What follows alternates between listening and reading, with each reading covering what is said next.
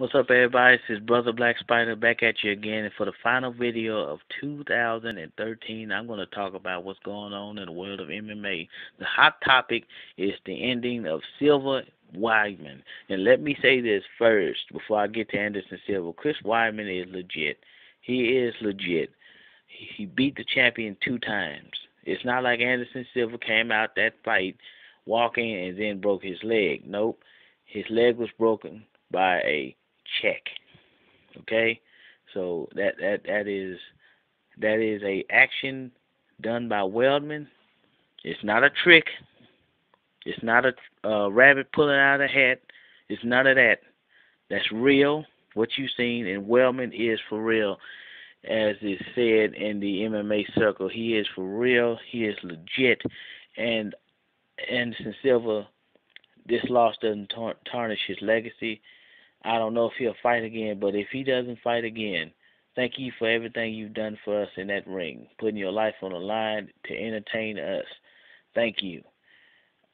Also, I've been hearing Vitor Belfort's name thrown around a lot, and I'm going to entertain that matchup. I'm going to say first, for the stand-up, I'm going to give it to Belfort. We've seen what Belfort can do with little openings. We've seen the blitz. But we've also seen him box smart and keep guys on the back end. I think Belfort can do that against Weidman. Now, Weidman is no slouch boxing as well. I forget who he's training with, but that they have a pretty good boxing camp over there. Weidman is no slouch. But now on the ground, I'm going to say this: I'm kind of on edge. I'm going between Belfort, what we've seen him do against John Jones. We've seen him lock in that arm submission from an odd angle. You really have to.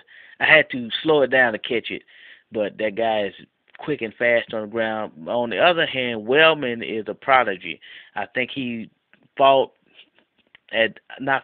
think he competed at Abu Dhabi after a year of training. Now, if it's not Abu Dhabi, I forget where it is. Forgive me, but that guy is a prodigy on the ground. So I'm gonna give it to Weidman. I think that Weidman might take it on the ground, but overall, I'm gonna give it to Belfort by split decision. I'm gonna say that because not Weidman, but Belfort has more experience standing up, and I think he's going to be able to keep Weidman on the back end a lot, and it's going to be enough to get the nod from the judges. Yep. So Belfort by split decision. If they ever do meet, I would like it.